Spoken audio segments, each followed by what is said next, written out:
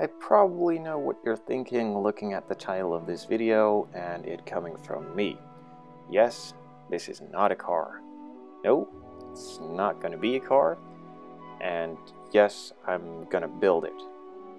So stick with it. Basically, it's just like any other model kit, car, tank, boat, plane, whatever. The same techniques can be handled on every single subject. So I'm gonna try and build this boat using the same paints I always use and using the same materials I always use and the same techniques, just to see what I can come up with. And I just wanted to build something else other than a car for once, so I took out this small boat just to get into the groove and figure out if I like doing this or not.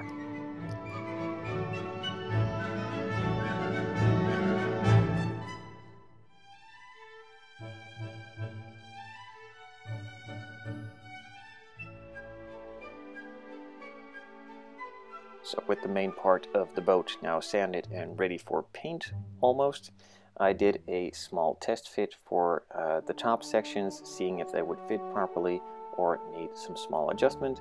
Turned out just a little bit of trimming and sanding was needed in order for the parts to fit just fine.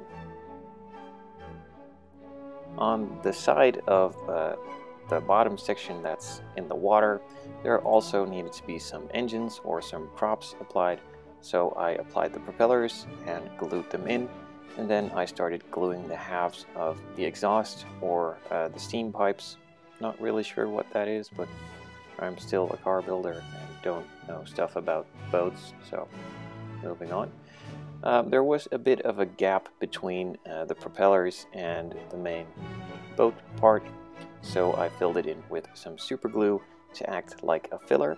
Also on the bottom side I applied some of the super glue for a couple of small dents and holes that were there, and just to fill them up. Instead of using the Zero Paints primer, I kind of felt like using some Tamiya primer, as it was really quick and easy and it was already getting kind of late and dark, so this was the quickest way to go.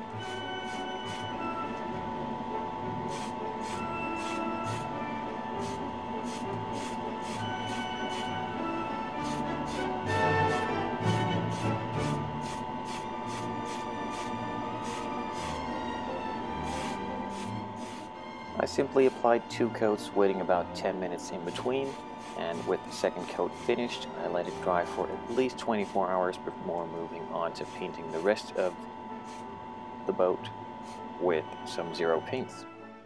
For the main color, it's mainly black, and it also needed some white and red, so it was easiest to paint the white first, mask that off, move on to the red, and then finally paint the black. I applied about 2 coats of white, 2 coats of red, and 2 coats of black, waiting about 5 to 10 minutes in between, making sure it's properly dry for the second coat to be applied onto it.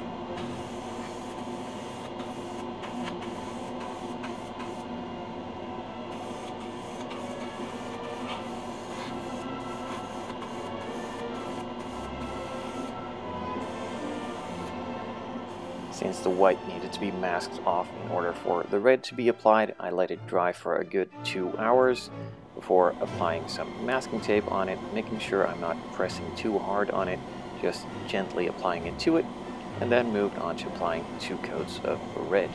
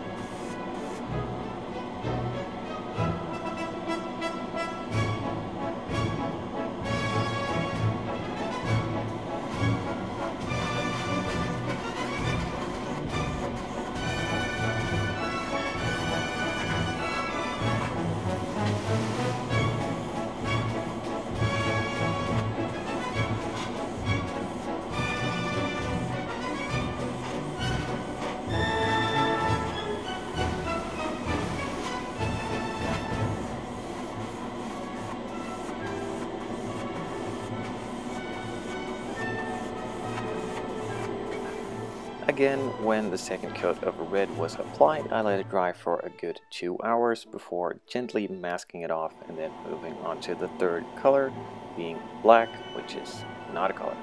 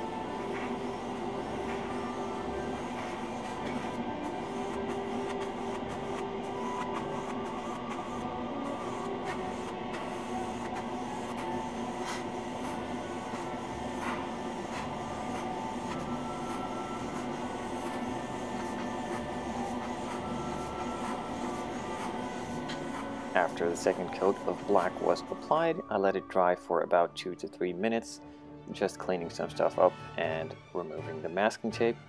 I'm doing this straight away to remove any of the masking tape sticking to the paint, as it was still a tiny bit wet and not fully cured. Well, it's not wet, just not fully cured, so removing the masking tape quicker makes sure that the paint doesn't stick to the masking tape itself and rips it all apart. In an ideal world, you would let it dry for a good 3, maybe 4 hours in between coats, or at least have a hotter temperature in the room so that the paint cures better by itself. But instead, just waiting 2 hours should be enough if you don't apply too much pressure to the masking tape.